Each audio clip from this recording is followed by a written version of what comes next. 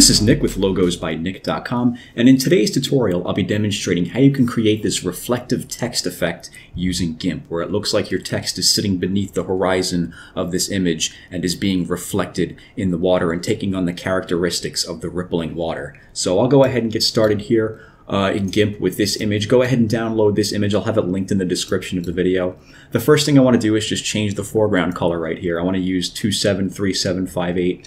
It's just a dark, dull shade of blue. You don't have to use that specific color. Any dark color should work. And I'm just going to add some text right here. So I'll grab the text tool. I already have my font set. I chose the font Leak Gothic.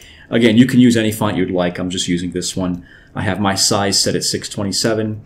And yeah, that's pretty much it. I'll go ahead and click on here. And I'm just going to use GIMP as some placeholder text. And you can adjust your size over here depending on which size image you downloaded. This is the 1920 by 1280 copy that I downloaded. So this size text right here works pretty good. So I'll put that back up. And what I'm going to do now is grab the Move tool.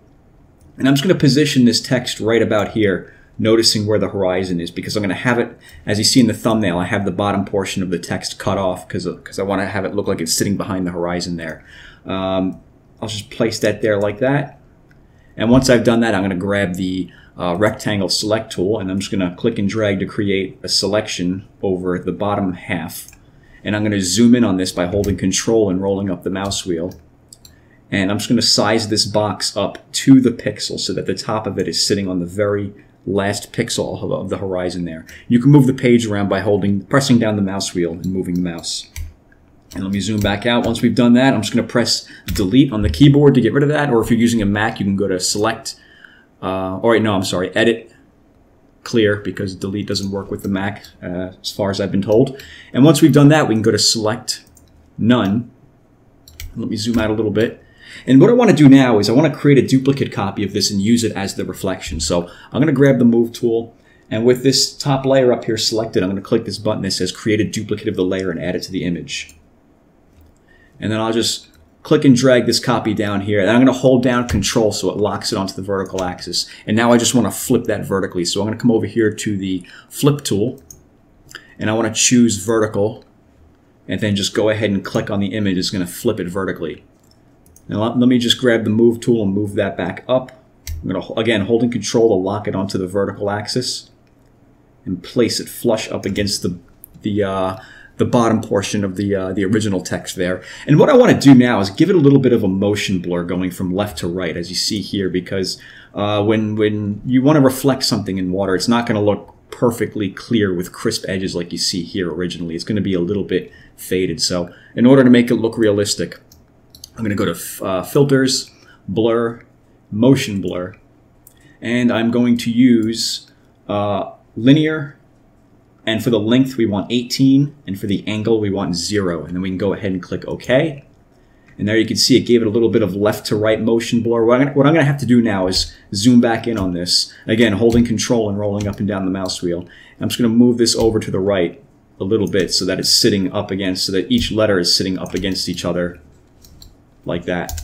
And once we've done that, what we want to do next is we want to make these letters take on the characteristics of the water behind it. So in order to do that, we're going to use what's called a displacement map.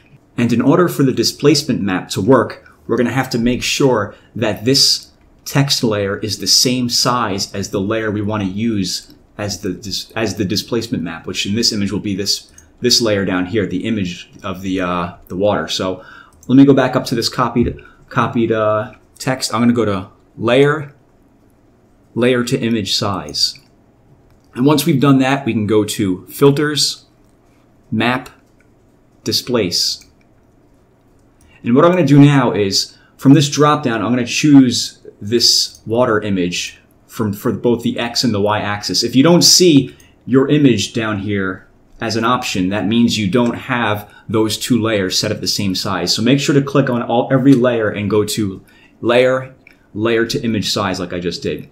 And once we've done that, we want the X displacement set at 50 and the Y displacement set at 50. Again, this is assuming if you're using the 1920 by 1280 size image that I'm using. If not, you may want to adjust it accordingly. You could change the size of the window over here to see a preview. It doesn't really give you a good preview, but if you make this a little bigger, there we go. If you notice here, it's giving you a little bit of a preview. So that should give you a sense. I think by default it gives you like 20 or something like that, and it just doesn't do enough. So for this one, I'm going to use 50. And I'll go ahead and click OK. And as you can see here, let me hold Control and roll up the mouse wheel. You can see it took the image and used the water texture as a reference. So what I'm going to do now is I want to bring down the opacity of this a little bit, because I have to clean this up. This little bit of this went rogue up here and bled out into the sky. So to fix that, I'm going to grab the Move tool, and I'm just going to hold Control while I'm moving this over to the right a little bit to line it back up under the text. And I'm going to grab the Rectangle tool and click and drag to create a rectangle going over the top right here. And again, let me zoom back in so I can move the boundary of the box to the very top pixel of the water right there. Let me zoom back out. Once we've done that, we can press Delete on the keyboard to get rid of that. Or again, if you're using Mac, Edit, Clear. And now we can go to Select None. I'm going to press 1 on the keyboard to zoom back out to 100%. And I'm going to bring the opacity of that all the way back up. And the final step now would be to set the mode, the blend mode of that layer to grain merge. And there you pretty much have it. So as you can see, we have created our reflective text effect using GIMP. So if you have any questions, go ahead and leave me a comment. And as always, thanks for watching.